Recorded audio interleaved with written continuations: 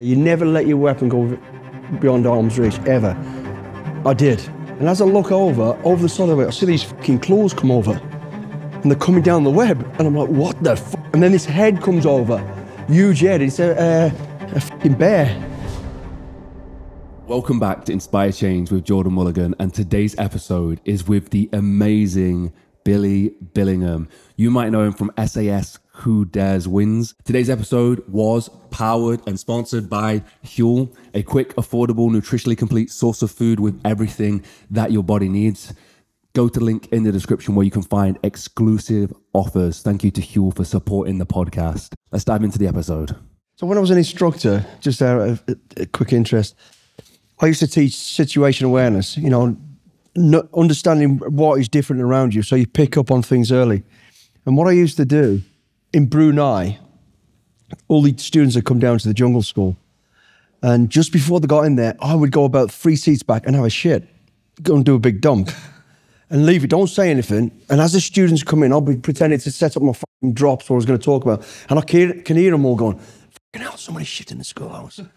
You know, because they're petrified of it as a DS. Anyway, so then I turn around after a bit and go, what's going on? What's wrong? And then somebody got staff, someone's had a shit in the schoolhouse. I went, you fucking kidding me? No, staff, it's here. I went, where? Okay, everybody move forward. We'll deal with that at the end. Anyway, then I did this talking about situational awareness and understanding, you know, like tracking and knowing your environment and why. And then at the end of it, I go, right, where's that shit? And it's gone. And basically what happens in the jungle, fucking dung beetles come in, break it up and take it away. And the relevance of the story is this. So if you're following up an enemy, the first thing you want to do, get into the camp. If there's no one in there, you want to get in quickly, get to the toilet. If you get in the toilet and shit in that pit, it means you're within 20 minutes of them. And that's I like to do my stories, like, you know, but I just saw it there and it just makes me fucking laugh. That's amazing. I've got like a few questions, but I'm really interested. What other things are there, marker points? Like, I mean, that's such a small thing. How many different little pieces of knowledge like that do you know that help you? I mean, all my stuff I do that way because, you know, you walk away from something, that'll always remind you of why you're doing it. You know, when you're teaching somebody a skill, if it's just the bare bullet points and that's the skill, some people will get it, but you'll always, those students will always think back to that turd and go, fucking, what did I learn from? Actually, the relevance of time and also from the turd, you know, you can tell if it's a European person, you can tell whether they're eating healthy. There's so much information which you'd never, you know, and they walk away with a hell of a lot of knowledge. One of the things, check the fucking toilet. Is there toilet paper there? Then they're probably Westerners because only Westerners wipe their ass. Is there fucking, you know, is it a solid poop? Firstly, you know that it's within 20 minutes in a jungle environment, that is. That's one. And the other one I used to teach them, same lesson was, animals don't fucking, you know, you'll always see a column in advance, yeah? And fucking blokes, because they're lazy, they'll push through it and break the column. If you break the column again, that can take, I used to time, I don't know what the time is, it'd be about 18 minutes before that column realigns itself and you can still see a break in it. And again, so as you come along, you've seen that, you go, right, we are within 18 minutes, the enemy ain't that far away.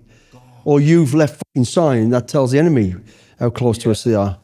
Little things like that. And stepping over logs. Animals don't fucking scrape logs. If there's a little bit of a scrape on a log that's fallen across the track, it's a fucking human. I mean, but that's so tiny, the ant thing, because I'm thinking, I would be like, oh, someone's broke that, someone's spit through here at some point, but then you're getting the information of the time that they were coming through as well. Because obviously you test it. Yeah. In all those environments, you did break it and then time it, see how long it does it, and then do it again a bit for, Does everyone do that? Or is that just more No. That's what I did. Yeah. I've never been taught that. I did it because I was fucking bored one day and I did that and I went, timed it, same as the turd. I had a turd, I had a fucking shit, because you have to in the jungle, you know, I had a good old country shit and I sat there and I watched the dung, and what happens to the dung beetles is it's a military precision fucking off. The first dung beetle will come in and it won't land on it, it'll fly around it, buzzing it. And it's like it's on the radio going, it's on the radio, lads, I found it, I found the enemy camp, send the next 4 in. And then 3 or 4 dung beetles will come in behind it, boom, in, and they're breaking it up. And then the one that's like doing the surveillance will land, he'll take the last bit and they're off. It's fucking brilliant. That's the sort of shit. And And being in the jungle as well, you know, I don't know why I'm going on about this, but I did love it. When you get into the jungle, never been in the jungle before, I don't know if you've been in the jungle, it's fucking horrendous. Yeah. People don't realise how noisy it is. It's claustrophobic, and it's like somebody's stand in the middle of Tesco's car park and set every car alarm off at the same time. There's all these fucking noises, and you're like, what the fuck? And then when you've been in the jungle for a while and you start to smell like the jungle, that's why it's important not to wash, not to shave, all that shit. You start to smell like it. The creatures get used to you, and they get used to you being in that area. So then once you've settled in, the job's done for you. Any enemy, anybody coming towards you, that noise will kick off again. And you will know somebody's coming close. And they don't do it for animals. It's only when there's human interference.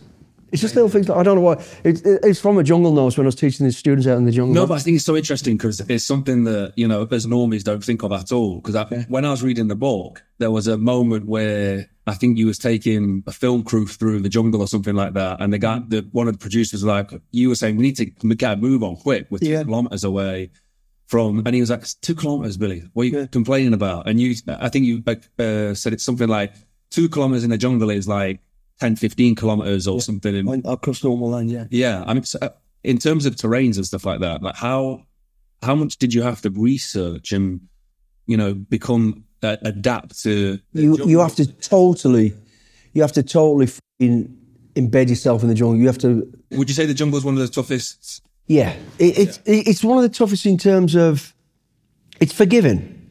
Because other than if you get bitten or something drops on you or everyone wants to bite you and sting you, you know, you're going to fucking suffer. But you can live longer because there is things you can find things to eat. They're generally water, as opposed to the Arctic. The Arctic's the most unforgiving environment ever. You know, if you leave your fucking glove off for more than a couple of minutes, you're going to lose your fingernail. You're going to lose the tips of your fingers. You will die, and you don't get a second chance in the Arctic. But in the jungle, the thing about the jungle is it fucks your body, your mind. Because, you know, people become paranoid of it. Visually, everything looks the same. It's so easy to get disoriented. You can literally, I'd be following a patrol. Here's another skill I used to learn. Of the morning, I'd meet the patrol, give them a brief, show them where they're going, make sure they know where, let them go. And I'd hang back and I'd try and skirt around them and follow them. And you could literally, I'd be like that, just check my map myself, get up, and go, fuck, which way have they gone? Because it's within minutes, you just disappeared into the broccoli. And then you could see a bit of a track there and walk down. As soon as you felt a web in your face, they obviously not gone that way. Down that one, a web in your face. No one's got, this is clear, they're gone this way. And then boom, you catch up with them. You know, it's little things like that, and your fucking heart's going like that because you think, fucking hell, I'm going to lose my patrol in the jungle. I hope you're enjoying this episode so far. Today's video was sponsored by Huel, a quick, affordable, nutritionally complete source of food with everything that your body needs. I also have just started recently using Huel's Daily Greens. Please go check the link in the description for the best greens on the market, in my opinion. They taste amazing and they have everything that your body needs. Find exclusive offers down below with the link. Thank you to Huel for sponsoring the podcast. And was it those small things that would separate people in the jungle? Like, you know, you're talking about all these tiny little things. Yeah, to be good. Yeah, what does it take? What would it take to, you know, to be in the jungle? You've just got to embrace it. You've got to fucking, that saying, which I don't really like saying, but it's true. You've got to become comfortable with being uncomfortable because the jungle is uncomfortable. You are wet, sweating all day long, you know, around your neck and fucking everywhere's itching and gets sore quite quick. You stink of piss. You get the ammonia in your sweat, and you just got to get used to it and get, you know, putting your wet kit on in the morning while it's still dark and there's leeches in there, there's things fucking crawling about. You've just got to accept it and go, you know what, fuck it, enjoy it. And the smells, the noises, I love it. To me, it's therapeutic. If I fucking ever want to decompress, I'll go in the fucking jungle. When I first went in the jungle, I fucking hated it. It was petrifying, honestly. But I just embraced it. I thought, I'm here. I ain't going nowhere else. I've got to get used to it. That's some mindset shift there. Yeah, well, that was me. I was like a young fucking kid. First time I went in the jungle, you know, the only jungle I'd ever seen was on fucking Tarzan. I'm expecting fucking people in loincloths swinging about and fucking elephants, and it was fucking hideous. There was snakes everywhere. There's things fucking. I remember sitting down for a shit. Everything revolves around a shit with me, unfortunately. I fucking walked. I was on patrol and I needed a shit, so the patrol stops, gets there. I see, oh, there's a fucking half a tree there, fallen tree, fucking rotten fucking tree. So I'm going to have a shit next to it. And as I'm having a shit, I'm like that. And I see this tree's got a set of eyes.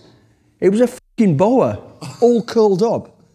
And this fucking thing is like that, just looking at it, and I'm like that. Oh, like, I'm like... Another shit story. In Brunei, when it was a DS on SAS selection, patrols going off, they're doing this stuff, they're doing recce.